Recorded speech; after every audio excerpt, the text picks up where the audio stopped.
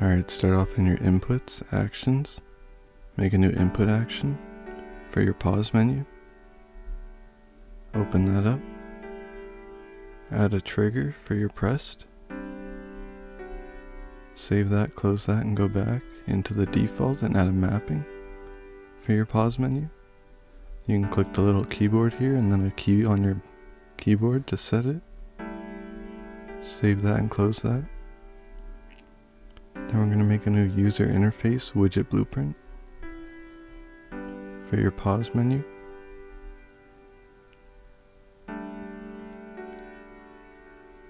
Open that up and add a canvas panel.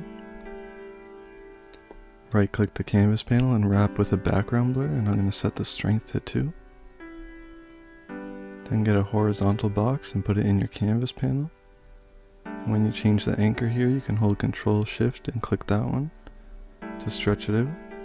Get a vertical box and put it in your horizontal box with fill. Duplicate it twice. Select the one in the middle here and wrap with a border. I'm going to change the color of the border to black and 0.5 on the alpha.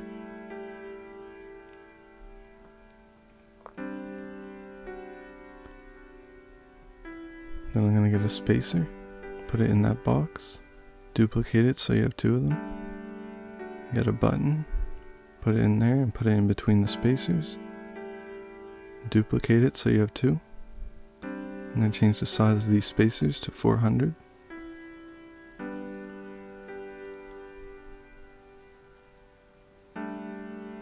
And then on the buttons, set them to fill. I'm going to change this top one to 450. And then you can change the padding on these buttons. I'm going to do the bottom for 15 to space them out a little bit. I'm going to change the color of these buttons.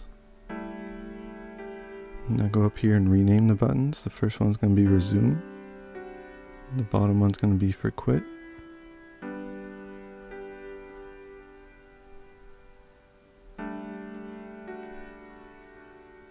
Now click the spacer on the top and wrap it with an overlay. Stretch it out. And then click the overlay and put a piece of text in it. I'm going to center the text and change the size of it. And then I'm going to change the text here. Put a piece of text in each of your buttons. Click each of the texts, and you can click one and then Control and then scroll down here and make them not hit testable, self only. And then I'm going to change the size of the font. And then I'm going to change the text for each one. The first one's going to be resume. The other one's going to be quit game. And I'm going to change the color of this one to be a bit red.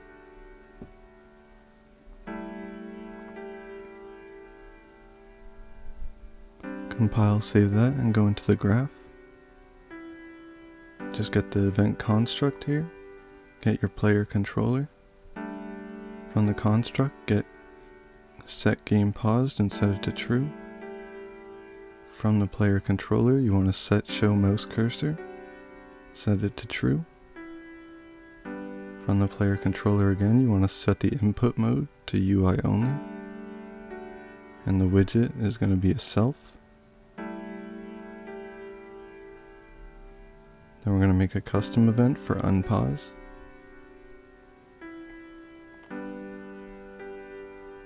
You can copy these 3 and paste them down here. And then set them to false. Then from the player controller, we're going to set the input mode to game only. And then from here, we're going to remove from parent.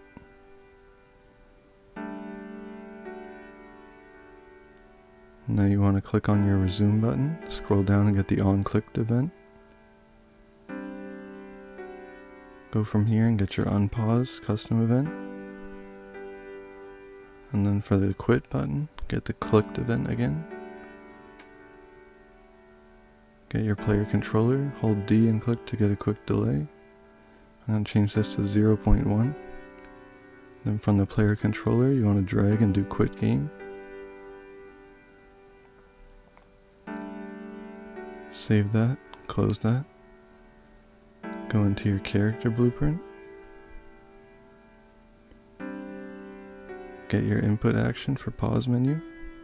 And then get your player controller.